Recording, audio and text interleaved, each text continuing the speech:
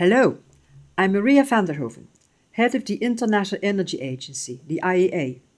I started my career as a teacher, and that's partly why I wish to speak with you, today's youth, about a defining challenge of our time, limiting climate change. The IEA works to ensure secure and sustainable energy sources, to support our economic growth and social development.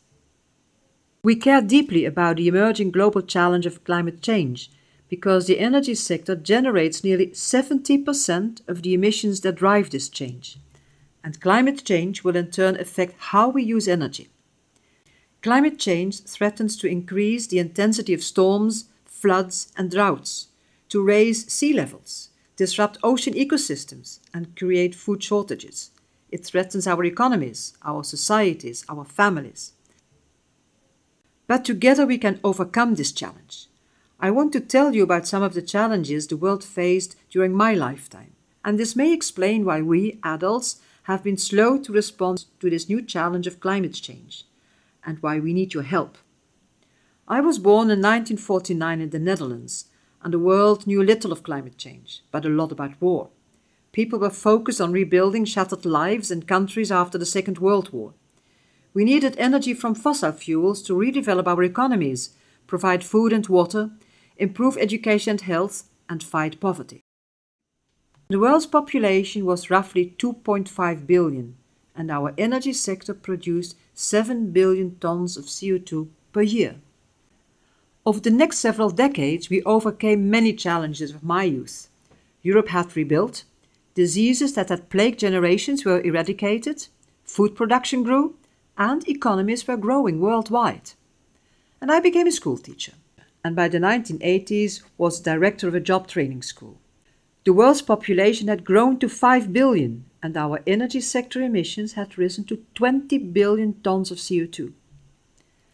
Global economic growth continued into the 90s, powered by increasing use of fossil fuels. And this is also when concerns about climate change first came to the global stage. We had our first international treaty on climate change, and it's also when many of you were born. And during this period, I entered politics, eventually serving as my country's energy minister. Over the last 60 years, the world has made great progress with the challenges of my youth. And in 1981, more than half of the world's population lived on less than €1 a day. Today, it's less than a quarter of the population.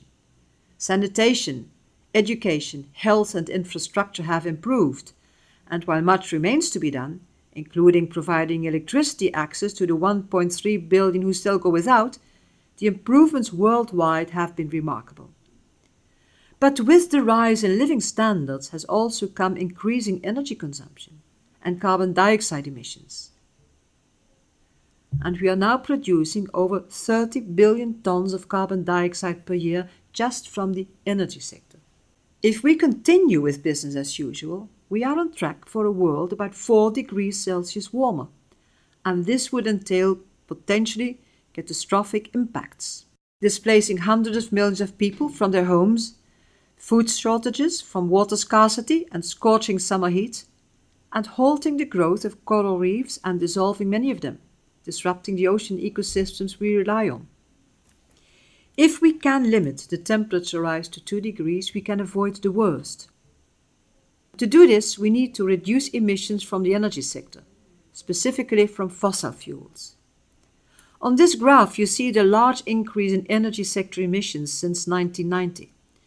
We need to change course to avoid a world 4 degrees warmer.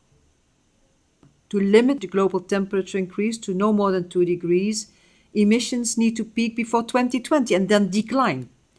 So we need to dramatically change the ways we produce and consume energy.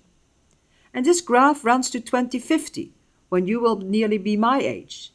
So this revolution must happen in your lifetime and must take hold this decade. We must do 3 things. Make a dramatic shift to renewable energy sources like wind, solar and hydropower. Use energy more efficiently. With careful use, we can support economic growth for more people while protecting our climate and environment. And reduce emissions from our fossil fuel use, Because we will use these fuels for the foreseeable future, we must use less of the most polluting ones, such as coal, and capture and store some of their emissions. To make these things happen, we need local, national, and international policies that deliver both emissions reductions and continued economic and social development. My most important message to you is to embrace your influence. You have growing importance, particularly on climate change, because it's your future, and your voice carries great weight. And I have 3 specific requests. Learn more about the issue and find reliable sources. The more widely informed you are, the more you can influence the debate. Engage others, discuss what you can do, reach out to your parents, to your teachers, to leaders, and do not underestimate your growing ability to influence. And be accountable for your own carbon footprint. There are small steps we can all take which add up to big effects, and that are also an important part of increasing global awareness. And you can see several ways to start on our IEA website under our 25 Bright Ideas for Energy Efficiency. By 2050, our planet is projected to be home to 9 billion people. When you look to your future, when you and your generation are my age and are leaders of the world, what changes will you have made?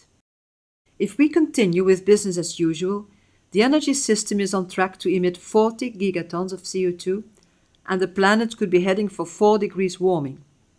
But if we transform the energy system, we could be emitting just 16 gigatons and staying below 2 degrees. To make this transformation, we need ambition, strong action, and your engagement, so that you will have a happy story to tell the children that follow you.